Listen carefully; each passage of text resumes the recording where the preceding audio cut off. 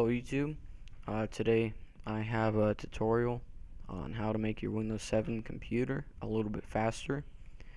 If your computer is old and it has a bunch of files on it, you need to clean it up a little bit. You can make it a little faster.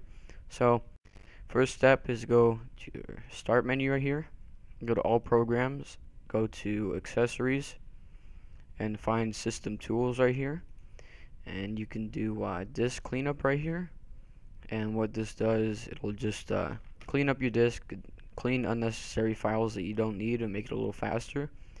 Second step, you can go to start menu and go to all programs again, go to accessories again, and find system tools again, and go to disk defragmentator. What this does, it defrags your system.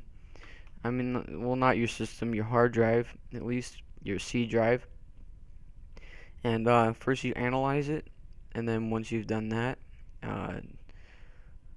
defragmentate it, and then you're done. You should do that about 1 to 2 every weeks.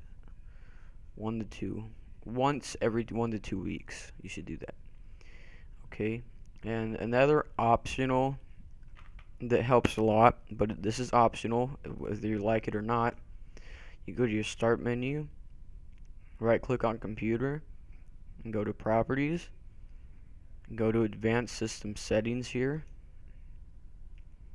and then go to performance right here and go to settings, and then you could do adjust for best performance, and then click this window and go scroll all the way down and click this window here.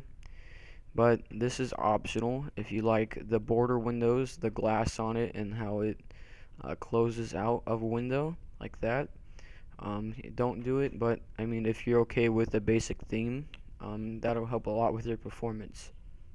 This is part number 1. I will have a part 2 to this tutorial, and leave any suggestions in the comment section below on what the next tutorial should be. And this is all I have for this one. Thanks for watching.